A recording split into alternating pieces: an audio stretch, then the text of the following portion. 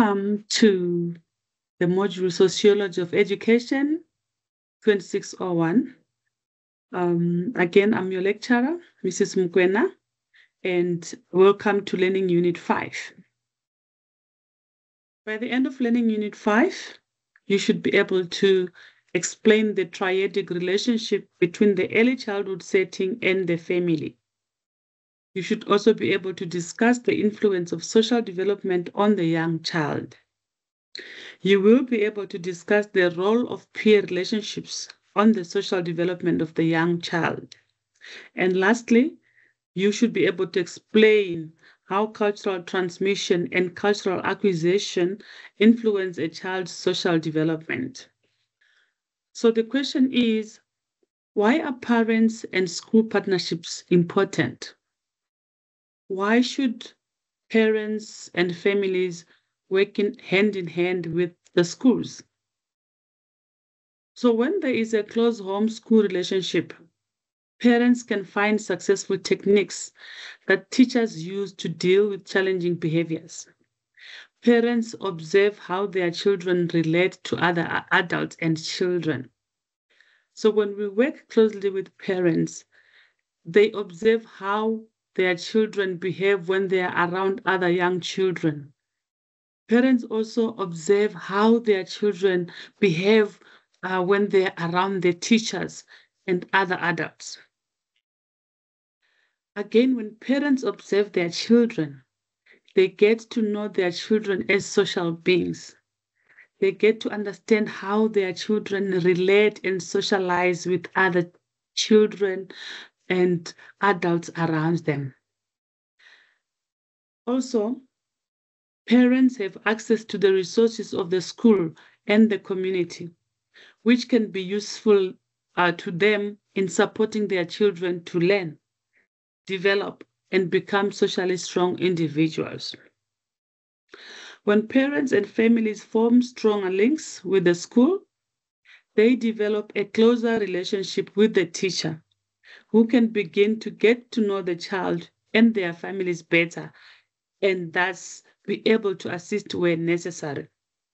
So when this teacher knows the families of the children in their classroom, it enables to develop a closer relationship with the families, and they can get to know some characteristics and behaviors of the child from the parents that they did not know about.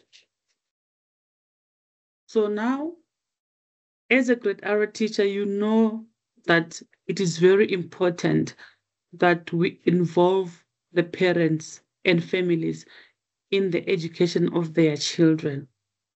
What is the teacher's role? What is your role as a grade R teacher in supporting parents?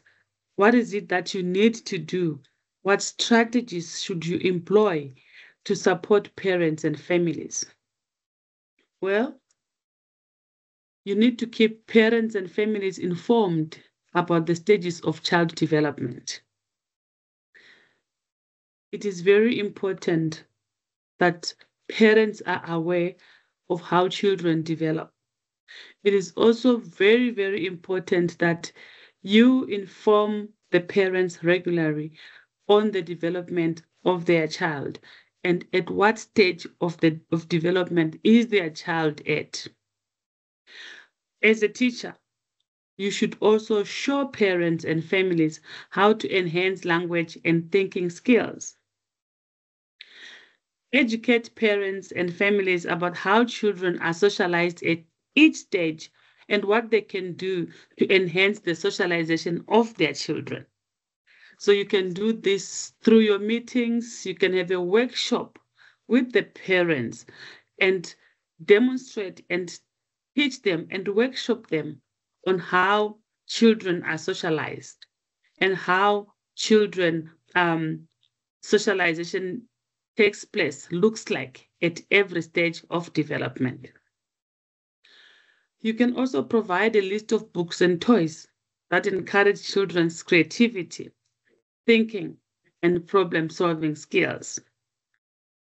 So the parents, once they know what toys, what books, what resources to buy, to find, to encourage children's creativity and problem-solving skills, they are empowered to also, from their end, encourage socialization and development of young children. As a teacher, you also need to ensure that parents and families are familiar with the program of the school, the theme for the week or term, the songs, the rhymes, and all the other activities that are undertaken at the school, so that the parents and the school can work together. So you can provide, maybe at the beginning of the term, uh, provide the parents with the list of all the themes that will be done for the whole term or for the whole year, so that the parents will know in advance which themes their children are learning at school. This also helps and involves parents in the sense that they also have to look for resources that aligns with the theme that the teacher is teaching at the time. And as a teacher, you should also ensure that all themes, activities, songs, and rhymes are culturally appropriate and responsive to the diverse cultures that are prevalent in a Great Ara context. So the way you choose your themes, your activities, your songs, and your rhymes, they should be very inclusive. They should be uh, structured. They should be in such a way that they speak to every culture. So you should find here in South Africa, where we have different cultures, you can find a list of songs in Xhosa, a list of songs in Zulu, a list of songs in Sesotho, just so that you accommodate each and every culture of the learners in your classroom. So, how does peer relationships influence the socialization of young children?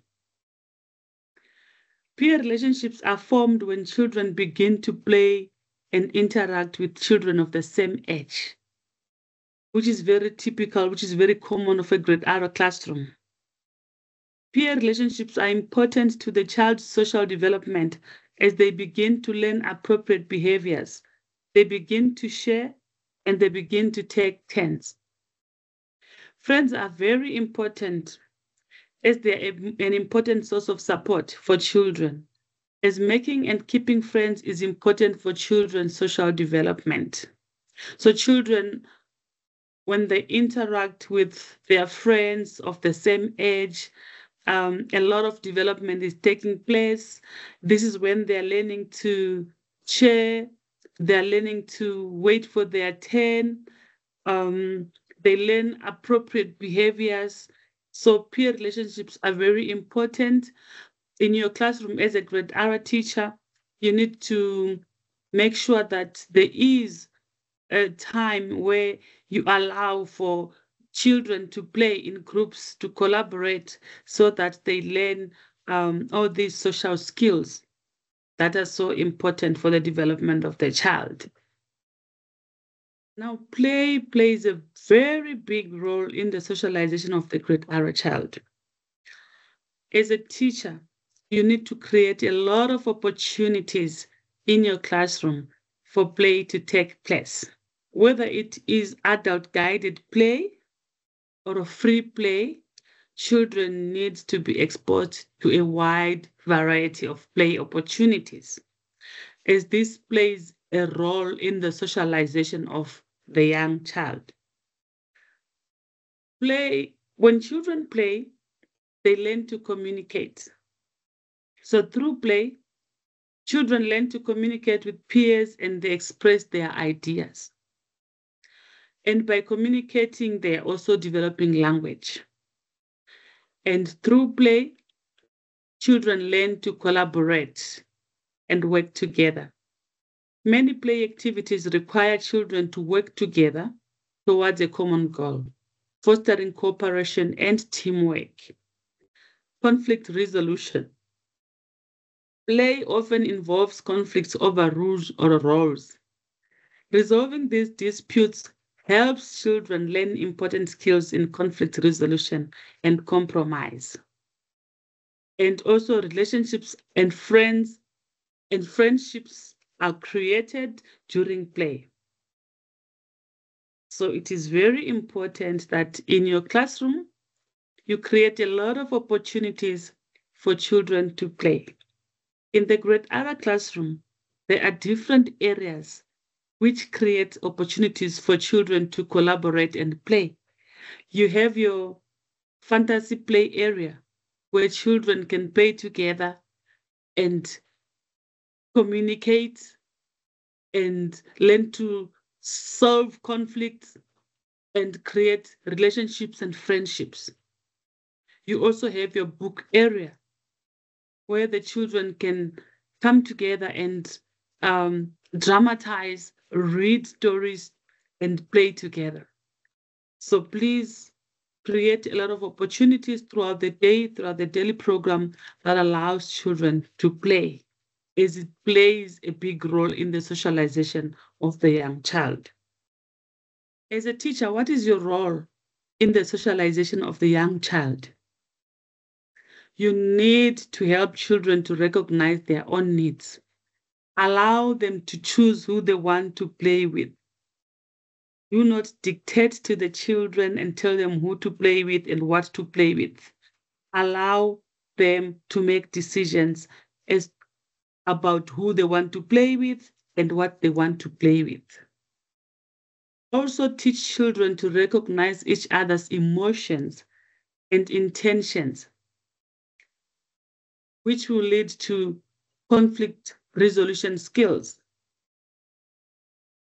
Reflect with children on how their behavior affects others. Create a caring community in your class. In the grade R context, all children need to be included, irrespective of culture, language, gender, or disability. Children need to feel accepted and loved for who they are. Parents and families need to be invited into the process of socialization. But our teachers and families share the responsibility of helping children to develop social skills, as neither party can do this alone. Once again, the importance of parental involvement is emphasized.